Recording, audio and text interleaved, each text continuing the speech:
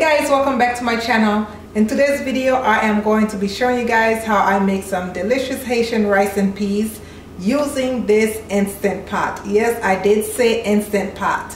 I've been practicing this and I've realized you can definitely make Haitian rice and peas in an instant pot. Do not come for me, do not kill me until you try it, okay? But let's go over the ingredients so that way you guys can see how this recipe come out so nice and delicious.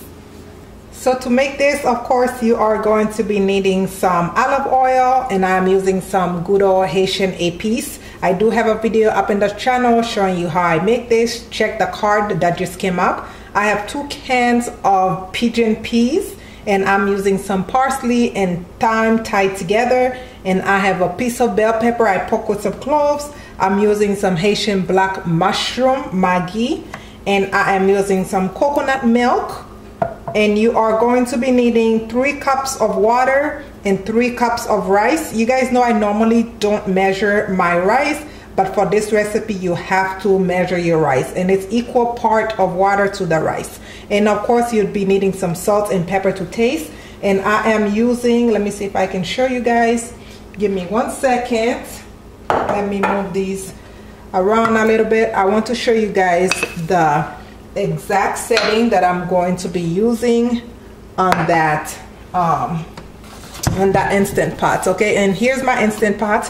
What I'm going to be doing, I'm going to saute that Epis using that saute button, and I'm going to switch over to rice when I add the rice to cook the rice. Okay, so I'm going to try to give you guys an overhead look, that way it can be easier for you guys to see exactly what I'm doing. So please don't forget to check the description box where I will list all the ingredients that you need for this recipe. Let's get cooking, guys.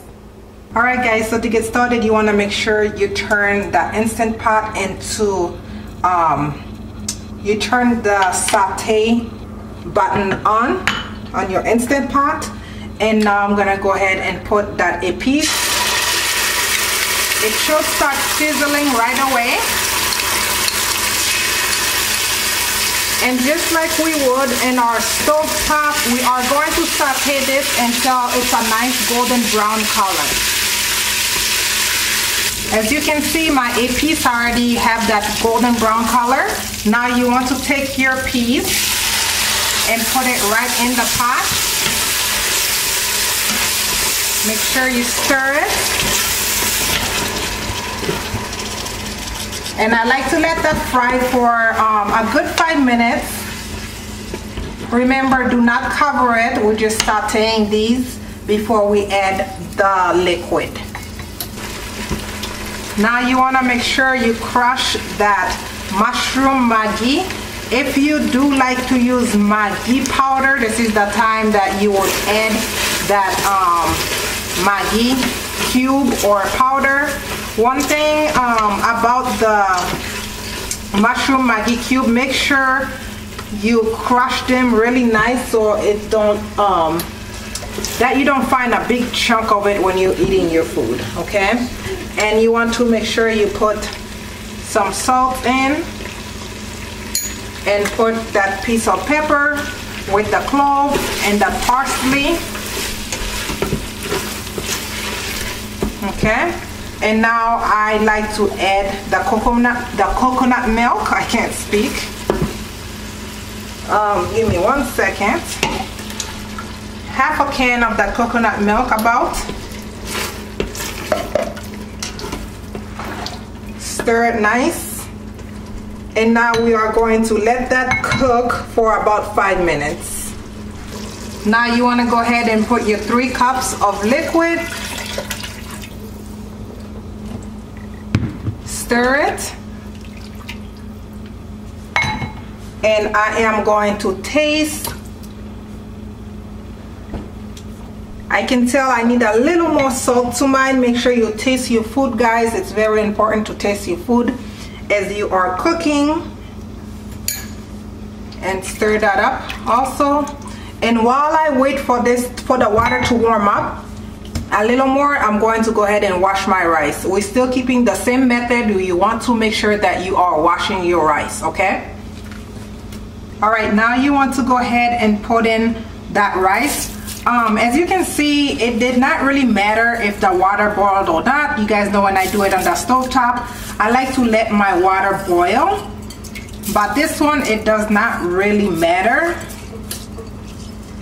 But you do want to make sure you stick to that that same amount of rice to water ratio. So if you're using 1 cup of water, you want to make sure you're using 1 cup of rice, okay? In my case, I am using 3 cups of water and 3 cups of rice. That is very, very important. If you haven't, please go follow me on Facebook, Twitter, Instagram, and Snapchat. I will leave all the link down in the description box for you guys to check out. So now I'm going to go ahead and put the cover on, okay? Turn it, make sure it's sealed, and I'm going to switch from saute to rice. So I'm going to cancel, I know you guys can see this, but cancel out the saute and turn on that rice button and allow it to do its thing. Once it's done, it's going to beep and we can see exactly how it turns out. All right guys, my rice is all done. I did do a quick release. What I like to do when I do that, I like to turn the valve and then put a towel on top so it can cover some of that steam that come out. I already went ahead and fluff up my rice, but I forgot to remove that parsley. And make sure you remove that piece of thyme. What I did was I just took a fork and kind of fluff it up, okay? This will help it to be nice and grainy. If you are new to making rice, I would say definitely invest in one of this Instant Pot. It will help. This is really like a rice cooker as well, but I wouldn't make rice and peas in my rice cooker. I don't know if you have, if it comes out great, perfect. But this is a great way to make rice and peas. It looks good. I'm going to give it a taste. Make sure it tastes good. Look is one thing, but the taste have to be on point. It tastes really, really good. I'm going to be eating mine with some Haitian meatballs. I will leave the link for the meatballs down in the description box for you guys to try. But if you like this video, please give it a thumbs up. Let me know down below if you have used your Instant Pot to make rice and peas, and let me know what's your favorite thing to make in your Instant Pot if you have one. But besides that, this will do it for this video, guys. Please don't forget to subscribe to the channel, comment, like, and share. As always, thank you guys so much for watching. I am filming this video really late at night. I had other things that came up when I started making the video, but it's done, and hopefully you guys love it. I love you guys so much for watching. I will see you in my next video. Bye bye.